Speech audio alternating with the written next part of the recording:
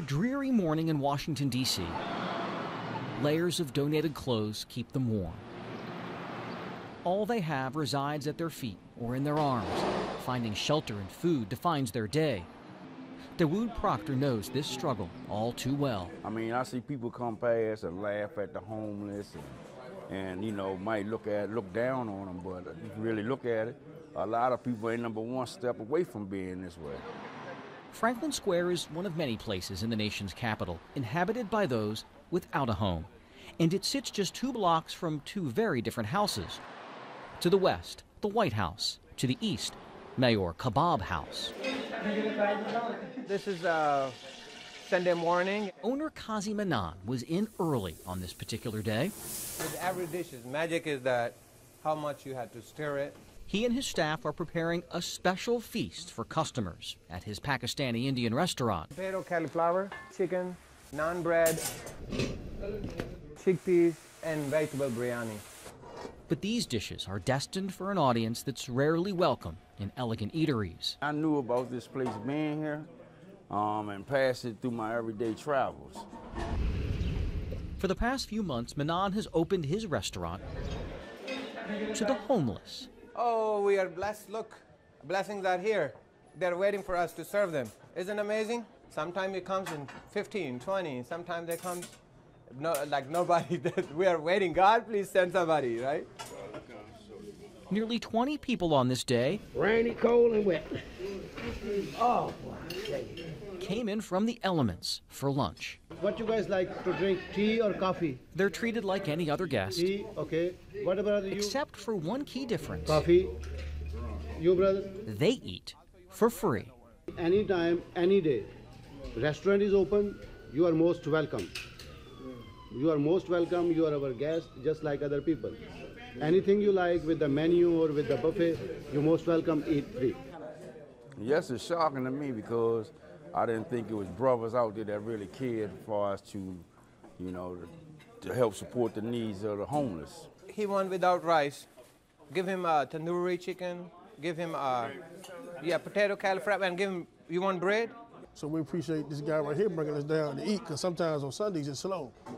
Well, sometimes we got to go around and beg, or sometimes, you know, we get a cup and try to make money. They try to find ourselves way out to eat, trying to survive out here. You guys are the most important guests for me. Manan's boundless optimism and love of food was not cultivated at a high-profile culinary institute.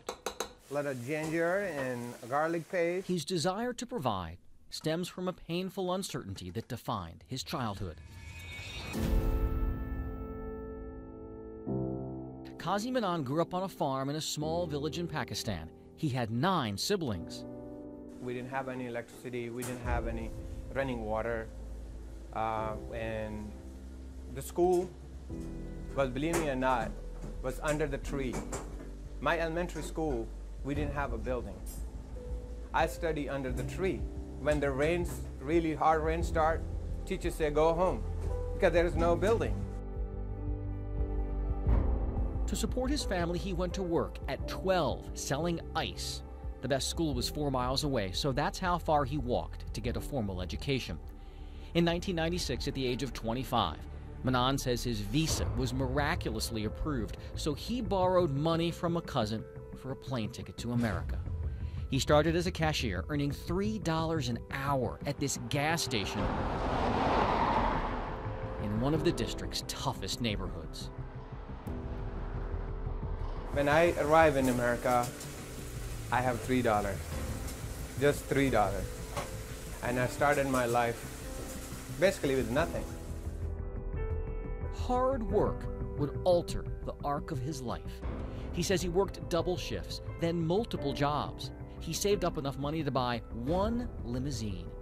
The idea that a kid who came from nothing could one day drive the rich and powerful around in luxury inspired him even more.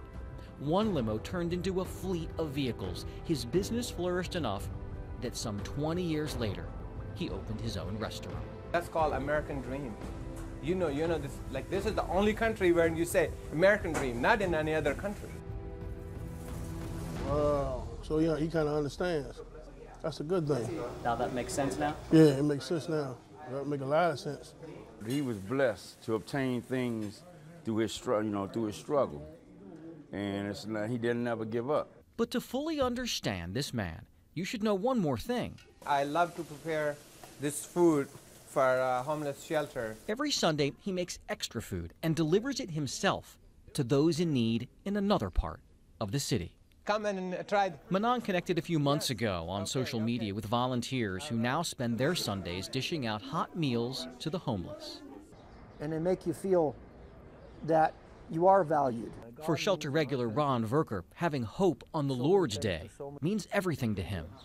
It's huge. It's huge to know that I'm just this nothing, I'm nobody, but God thinks I'm somebody. Yes, thank you, yes. Kazi Manan says a skeptic recently told him that if he gives his food away, he'll surely go out of business in no time. Manan believes the more he gives away, the more God will bless him.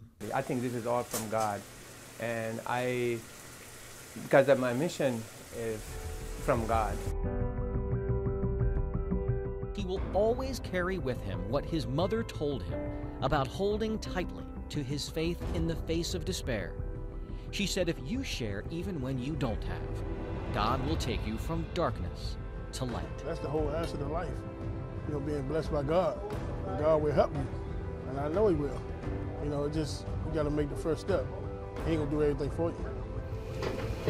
Jay Korf. In my heart, it feels a blessing. It's a blessing from God. ABC 7 News.